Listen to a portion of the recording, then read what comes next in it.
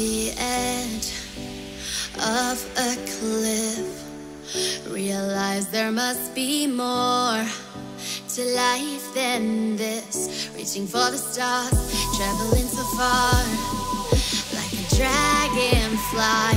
Just grab my hand from heaven sent with me tonight. My channel is about all things chronic illness, so don't forget to like, comment, and subscribe. Hey guys, happy Monday. Hope everyone is well. So, I know I look a crazy mess. So I just left the hospital, seeing my primary.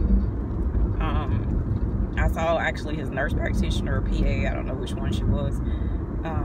I had to do a hospital follow-up, and she's reordering my amylase, lipase, CMP, CBC, and I did get the cortisol because that was a whole screw up when I tried to get that checked before. And I really feel like my adrenal insufficiency is active because one thing that happened right out of the procedure, my heart rate dropped to like 30, and which warranted them to put me on telemetry while I was in the hospital. So I knew I needed to follow up because I'm still having the severe abdominal pain when I eat. I'm scheduled to get the stent out of my pancreas on Thursday, and I will be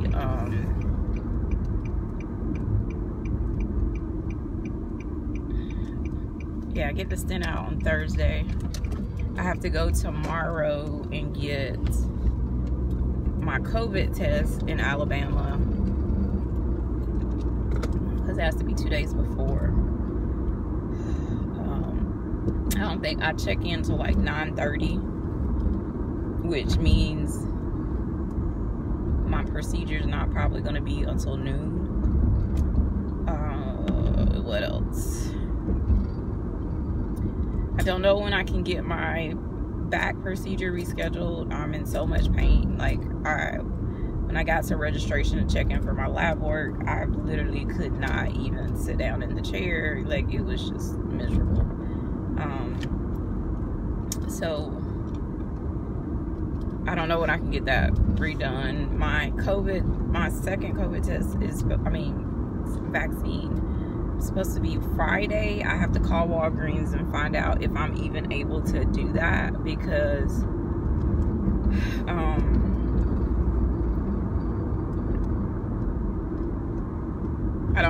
I remember reading something about like if you've been hospitalized, so I have to find out if there's a grace period, because I really don't like want to like have to be recovering from one thing and then not knowing if I'm gonna have the side effects from the second one. So that's where we're at right now. I just really don't feel good. I haven't had anything to eat except for grapes today, and everything hurts except last night I had fish. Like I did like pan-seared fish, and I just had rice and broccoli, and that was like probably the first meal that didn't cause excruciating pain. So I think I'm gonna have to try to get back to try to like pescatarian lifestyle almost, until I can get stuff under control. I really just don't feel good. I wasn't able really to rest this weekend because like one of the parents that was going to cover for me, their kids got sent home, not sure if they had COVID or allergies. So then of course they're in quarantine until they get their results back, and it's just a lot, y'all. And so I told my husband, I don't know what you're gonna do for this coming up weekend, because he knows I can't. He wants me to take the entire off season off, but when you don't have enough like parents that know the system of you know, the registration process and the collecting the funds and stuff like that, I have to do what I have to do. But know that once I got home and had dinner, I crashed until literally the next morning. So it's definitely been hard on me. I plan to resume my Plaquenil and Humira after my second shot. Yeah, that's what I'm trying to get that organized, because I just don't feel like it's smart to go back on those two, just in case, like, God forbid, like, I'm praying there's no side effects, but I would think it would make my side effects a lot worse being on, you know, immunosuppressant type medications. And, you know, so I'm gonna wait, like the doctor was saying that I can start back, but he was saying like this was the perfect time to get stuff because I wasn't on the treatments. So yeah, I just wanted to give you guys an update to what was going on. Record it. It's okay. You say what now? I'm recording it. Oh, you're not in it though. Turn around. Turn around. Oh, this way? Oh. Oh, when you got to say it now? I was thinking. But she jumping though. I ain't scared no camera. I know. Some folks be. Girl. Drama. Yeah. And the fact that I gotta even come back to this place is like pissing me off. And we're done. Hey guys, happy Tuesday. Hope everyone is well. So as you just saw, I just got my COVID test. The girl, she's like always super bubbly, and you know, told her I was like, oh, I'll never have to see you again unless we're somewhere out in the street. But yeah, I'm heading back to Florida. It's raining. I promise you, every time I have a hair appointment, it rains every single time without fail. So I'm gonna go home, get out of these hospital clothes. That's one thing, like, I know my husband probably hates, because now, like, when we go somewhere, we get out of the clothes as soon as we get home. But yeah, I just wanted to pop on. So I don't really have anything else today other than a Zoom call, which I'll do while I'm getting my hair done, because my appointment's at 1. So at least I'll get a little bit of rest before then. I've been saying I need to get back in with my therapist, and I really need to, just because of just starting to have like anxiety and like PTSD, like dealing with any of these appointments and procedures, healthcare. Like, it's a lot. I picked up my medical records so I can review everything that took place, and to give them to the GI doctor when I see him. I think it's like October 7th or 14th. I can't remember the exact date, but I got a couple of things in October. Like, I gotta go DEXA scan. So, but I will come back probably Thursday. Just make it like one video with everything. Hey guys, happy Wednesday. It's late as in 6:30 at night, and I'm going to the dispensary. I had a lot to try to get accomplished this morning, and by the time I got all the paperwork and some Zoom calls, I was just tired, and so I didn't go. But then I thought about it. I was like, okay, my procedure's tomorrow, and me and my husband just talked. He's like, you're not staying. He was like, you know, even if they say you're in pain and they want you to stay, I'm not leaving you there. And I said, I don't want you to leave me there. You just need to bring me back to Florida. But just in case, I would need to make sure I have enough of my medical marijuana to get through if, you know, any discomfort, because they're going to be removing this, and I'm not sure the odds of pancreatitis happening again with the removal as it did with the replacement. So I just want to be on the safe side. I did go to the MedMen dispensary yesterday, but this one that the other one that I go to is on the other side of town. And when I went, you have to shop multiple dispensaries just to get different types of products. And the one that I'm heading to, they have the best one for the indica. I don't know what strain or whatever flower, I don't know. They have the best one that helps with pain control, in my opinion. I feel like MedMen, I like their sativa brand stuff, like drops that I do in the daytime. Their indica drops that are supposed to be for discomfort and help with sleep, it really only like kind of takes the edge off, but it doesn't make you sleepy. So it's just, you just have to play around. Every dispensary is different. It depends on who their grower, their farm, whatever it is. And there's been times where you go to one place and then it's like, dang, didn't I just get this? Why isn't it the same? But it's like a trial and error.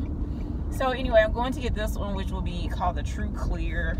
That's in a little syringe. I don't think I've ever showed you guys that one, but I can, if I remember to pick the camera up, because I do it right at bedtime. But that one, you know, if I take that during the daytime, I'm going to sleep. Same thing at night. You know, when I take that, normally I'm out for the rest of the night, only sometimes getting up to go to the bathroom. So I'm very pleased with, you know, True Leaf's brand. If you're in Florida, they're worth it. They're more expensive than any other dispensary that I've dealt with, but they run specials. Like right now, I placed my order, but I'm getting 40% off of my order. So I'm pretty sure when I go in, I'll probably add one more and get a little device for it, so to use it. But yeah, I try to only shop when there's sales going on, and normally you get emails every single day with sales. And I remember when I first got my card, like, you barely got promotional things, and I think that's because the state was so new to everything. But now there's so many more dispensaries opening in our area. I think there's like 4 more, but I've never been there. So yeah, I mean, it's like they're now in competition, and I like that because they're running some really great specials. Because a lot of times I only go to this dispensary at least once or twice, once a month or every other month. I'm trying to get it out, because a lot of times if they're running a special, like last month or the month before, I can't remember, they had a buy one get one free on the True Clear that I use.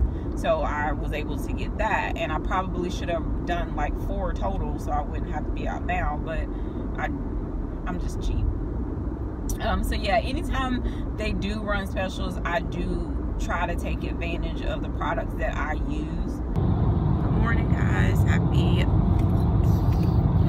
Wednesday? No, Thursday. So heading down to go get my procedure,